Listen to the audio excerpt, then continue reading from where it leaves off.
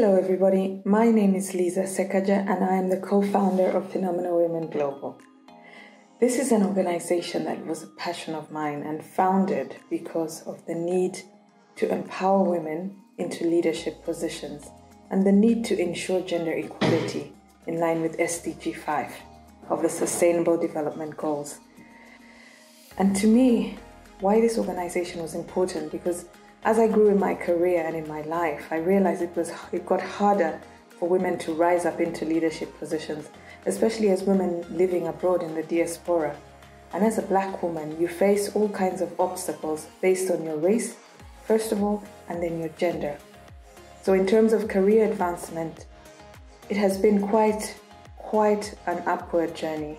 And I think a lot of women share this experience that live in the diaspora and even in Africa. Going through this challenging experience, I decided to create a safe space where women could discuss the challenges they felt in their careers, the challenges they felt in moving up in the job market, and see how as women we could empower each other and draw on each other's strengths in order for us to lead better lives and be fulfilled in our careers and our personal lives.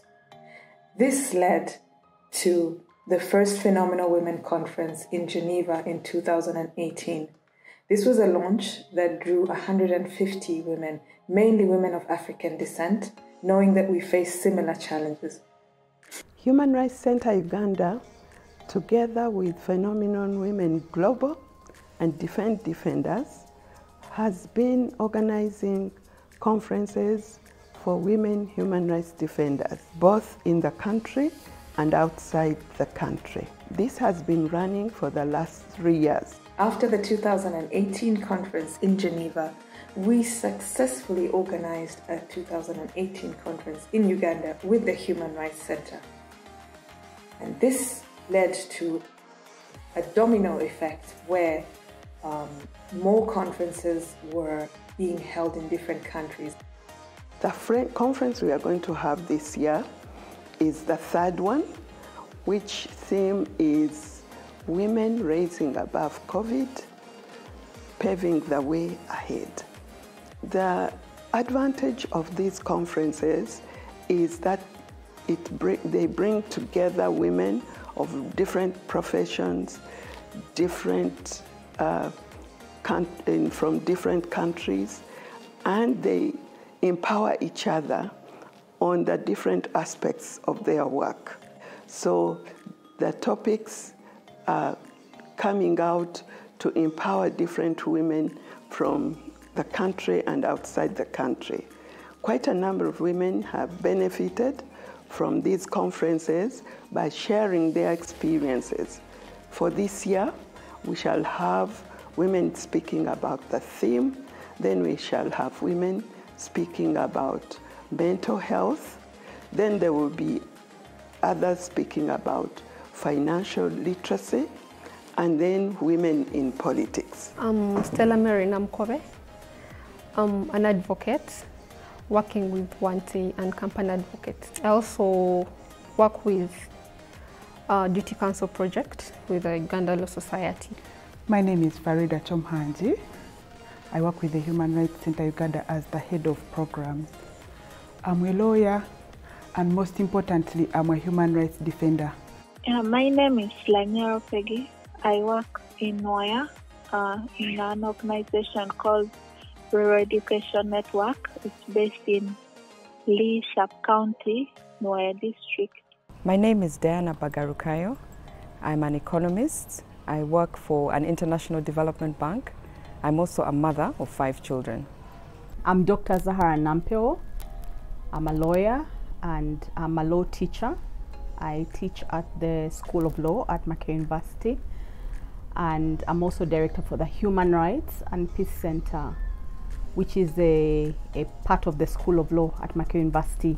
I am an HRD focal person for Sebei under the Human Rights Center, Uganda. But I work for Captural Civil Society Organizations Alliance as a finance manager. My name is Charity Kesime. I am a financial markets professional and a mother of one lovely daughter and a focal point for Phenomenal Women Uganda.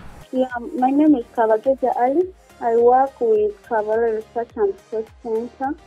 It is situated in Fostoto Tourism City in the Rwenzori region. I attended the Phenomenal Women's Conference in 2019. It was around November or December, in between that period.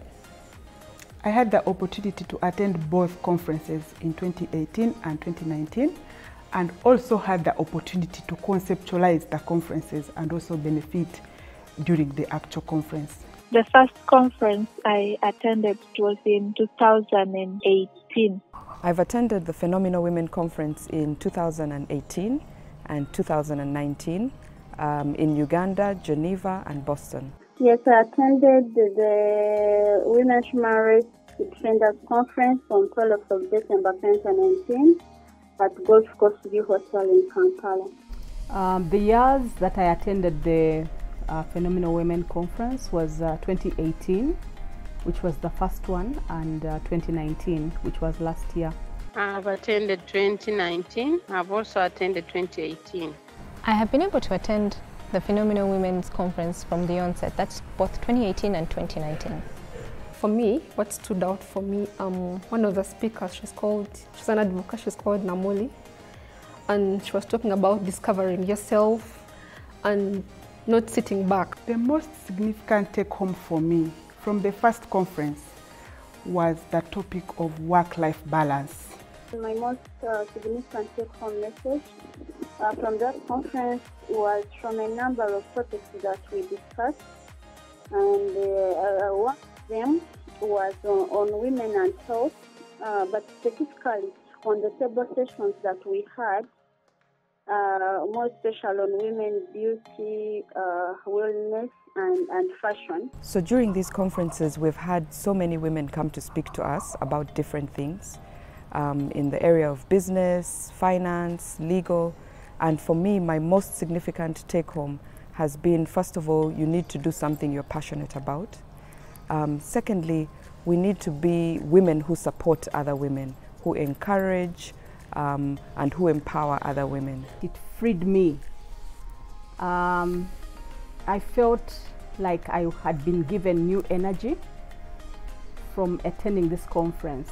As a lawyer, as a law teacher, I attend many meetings, I attend many conferences, but Phenomenal Women was different for me. The first one was self-motivation, passion to do things, to act fast upon anything or what you're up to, and be confident in yourself and stand up for your rights as a woman and support other women. 2019, the theme for that conference was stepping into your purpose. I personally believe that for that year, it allowed me refocus my life on who I was as a phenomenal woman and as Charity, what my plans were in life, and how I could impact the next generation. Now, the most significant one was when we had in 2018, when we had, it was about you yourself as a phenomenal woman. Do you give yourself time, reflect, to review on your life, your achievement? Do you create time for yourself to think through those areas? I'm working with the Duty Council scheme, and what I do actually, I go to police. I've been usually going to CPS Kampala. You talk to the inmates, usually telling them about their rights, what they should do, seeing those who need pro bono, and that's in a way like it pushes you. It's not something you really want to do all the time, but it just pushes you. You want to help these people because it's not like a full-time job. Each month you have to tell them when you're available. So you also learn to create your own time to do that. The knowledge utilization, I have used it in a number of ways, just to help myself as an individual, the organization where I work, and the community where I live. Especially on the individual part has really helped me, especially to reflect on the way I use my money as a woman. First of all, there are some components in my life that took a really, really different shift. Of course, a positive shift, because I had learned so much and I had heard from people who had almost experienced the same things. and from work-life balance. And I had to make sure that I balance, create deliberate time for my family. I have 3 children and they can testify. Of course, they are a bit young, but I now create more time for them. From that conference, I picked that seriously, and I'm like, no, I need to also have a reflection on myself. So since then, I also have time to do things for myself. So these conferences have covered a wide number of areas. And for me, I have used all the knowledge that I have gained. First of all, in the area of health, to learn how to be healthy, to take care of your health. Then in the area of legal, to learn how to do a will, register your property. And then in the area of business, where we've had mentors come to speak to us, I've also learned that, you can start a business with whatever you have, whatever your skills or gifts are. So for me, I've learned a lot, and I've been able to utilize that in each aspect of my life. I have utilized the knowledge and ideas that I have gained over the years from the conferences to be able to mentor girls also, to bring up a new generation that is able to impact also another generation. I have been invited to other forums, especially mentorship classes, and that have been able to pick out a few girls to, bring up onto another level of their lives. The way that I have utilized the knowledge and the friendships and the networks from the conference is to, first of all, be true to myself, to know that I'm a human being, to know that I should aspire for more, but it is okay if I'm not able to achieve it all. So it has, it has assisted me to be true, to understand my limitations, but it has also assisted me to reach out to new friendships and new relationships. I think Phenomenal Women gave me the opportunity to meet other inspirational women who have made it in business, women who have made it in, in finance. Like I said, I work in a school, and in that school I have like women who come for these small circles, savings. So that is the moment I used to talk to them, to give them advice to stand up for their rights as women, because they may, and let me say they were, some actually were going through some, let me say domestic violence, something like that. So that is the moment I utilize my knowledge. For the significant changes in my life, learned to be a better person. I've upgraded myself in different ways. I've learned other things. I've learned to do things differently. I've learned to be more courageous. The conferences I attended had very many significant changes in my life, both in my personal life as a woman, but also in my professional life as a human rights defender, as someone working at the Human Rights Center Uganda. And with regard to my work, I got the validation that sometimes you may do so much and not seeing results immediately, but you have to keep working hard and keep working on those goals, because you are creating change and the impact. I've now gained confidence in myself, and I am so proud about it. I'm proud about myself, actually. I had a piece of land, and I had not really taken up that step of starting at least construction on it. But through the training, I've realized that the money we get sometimes is much. I saved, I started saving, I opened up a fixed account, I saved, and at this point of the moment, I have started roofing my house. To me, I see this is a very significant change story in my life. As a result of the knowledge gained in these conferences, I've been able to do a couple of things. First of all, I've started a mentoring program under the Phenomenal Women Global, where we mentor young people in order to empower them as well. There's a saying that if you're in an elevator and you reach the top, you need to be able to send the elevator back down and support other women. So as a result of this conference, we've started a mentoring program. In addition, we realized, a couple of us realized that there are many bright girls out there who need to be supported. But because of finances, they're unable to continue with their education.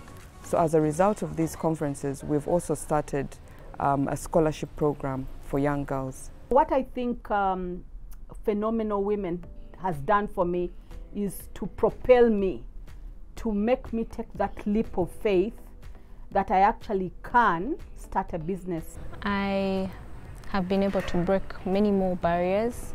I felt like, I actually feel like there's much more than I am even doing now. Except for 2019, when I realized that, I was settling for less. Right now, it feels like there's so many barriers that need to be broken as a phenomenal woman to be able to bring up other women that will be able to lead our country in different spaces, be it politics or otherwise. One of the take-homes in that conference also was that you need to support other women to also come up, to stand their ground, to also be able to overcome the challenges they have in whatever way you can. Laws have to come up to protect these human rights defenders. Probably it could be tabled in Parliament, or someone should stand up, because sometimes those laws that protect them need to be in place. Then also they would need extra support. Support could be in several forms. It could be financial, it could be through security, it could be through any other way, so that these people keep going. I thought that what is taking place is already good enough, but I would think that there are some actions which we come up with, but we don't take them forward. One of them was that in 2018, we came up with an idea that we would start a small fund where we all make a contribution and see how to support certain groups of women. But I think we did not take it further. But I thought it was something which we really needed to have it take off. Yes, but we know the challenges are that most of the people who came up with that idea come from far. They don't work in Uganda, but they can delegate so that we have it functional.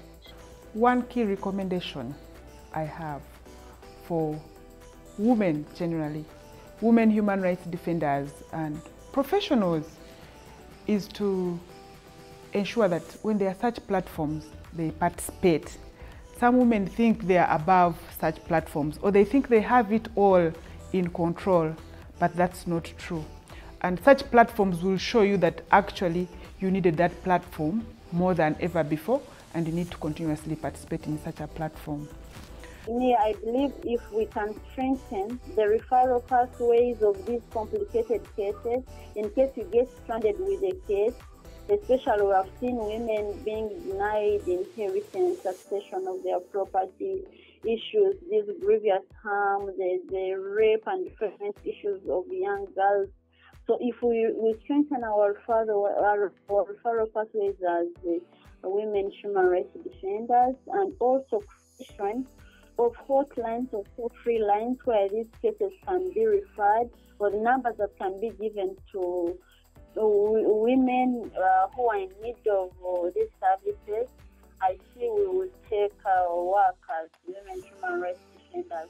There's still a lot that needs to be done to improve the working environment for women, particularly in the political sphere, because if you look at the politics now in Uganda, you'll find that there are not many women who are standing on a general ticket for Member of Parliament. Most of the women who are standing on the women ticket. So I don't know what that says about women empowerment. So I think there's still a lot we need to do in building the confidence of women, in particularly to stand for political positions of leadership. I think as we wait for each Phenomenal Women Conference, we need some kind of year-long support, in-between support that can keep women going, that people can go to that women's space that can keep women going as we await the next Phenomenal Women Conference. I believe there should be greater support given to women in leadership, especially from men. Our men are like our anchors also. When you have support from any of the male species next to you, be it a brother or a father or your husband, it feels like you are being pushed for more, pushed higher, and knowing that there's greater support, then it enables any other woman to perform better and to deliver better. Phenomenal Women Global is partnering with the Human Rights Center and Defend Defenders to organize this annual conference in Uganda. We also organize conferences all over the world in all our different locations, in Boston, in Geneva, in Zimbabwe, in the United Kingdom. So I would really want to urge all the women who are listening here to try and listen or log in, register to attend these conferences. These conferences bring women leaders in all the different spheres of life. So it will help you, empower you, give you knowledge. But even beyond the conferences are not enough. Even beyond the conferences, I want to encourage everybody who is listening, please ensure that you mentor at least 5 people.